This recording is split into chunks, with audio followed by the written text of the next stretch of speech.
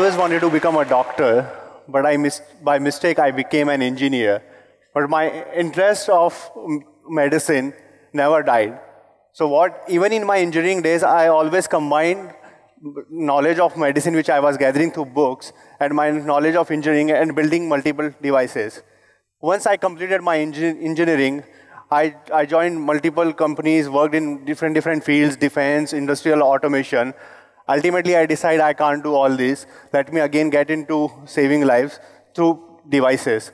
But one thing I was clueless, that I want to do devices, but I was not knowing that what should I do. But two things I was really sure about. First thing, I don't want to copy devices from Western world and bring them as it is here. Second thing, I want to do devices which saves life immediately. I don't want to wait for next 10 days, 20 days, or even 10 years to impact lives. I wanted immediate impact. To do that, me and my co-founder, we have spent around 2.5 months in an emergency room in a big hospital in Bangalore. We have figured out so many problems by shadowing doctors, by observing them, what they are doing, and what are the gaps which they feel, and what are the gaps as an engineers or business guys we feel that those gaps are there. We have recorded those gaps and then started solving them. One of the gaps which we saw, and currently we are solving it, is to provide breathing support to the babies with respiratory distress syndrome, especially in the resource-constrained settings. We saw multiple cases of these babies coming from either rural areas or even from different hospitals from Bangalore in different mode of transportation. Till the time they reach to these hospitals, either these babies are not surviving or they have severe brain injuries. We are talking about more than 400,000 babies every year in India have respiratory distress syndrome, and sadly 162,000 of these babies die because of this situation. But really sad thing that almost 32% of them die during the transportation. They don't even get a chance for the treatment. And the transportation in our country, through our study, we figured out it's not streamlined. We are talking about a baby who require ventilation support, premature, getting transport in auto. We have seen these kind of cases. The current solution for this problem, which is recommended even by WHO, is CPAP, which is continuous positive airway pressure. These premature babies, their lungs are not developed well. They require breathing support to keep their lungs open, and CPAP machine does that.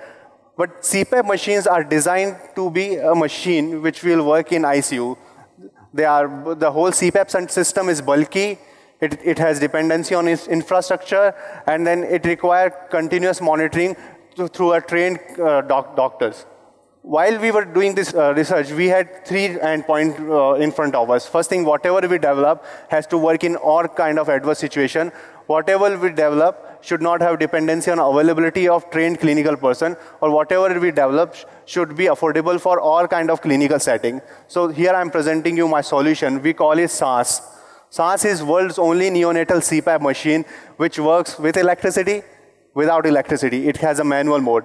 If nothing is there, it has inbuilt battery backup. It is not the inbuilt battery backup died up, it works with compressed gas. It doesn't require any specialized clinical knowledge to use this machine. Specifically the manual mode, I can just train you in a minute. I just need to tell you there is a pump.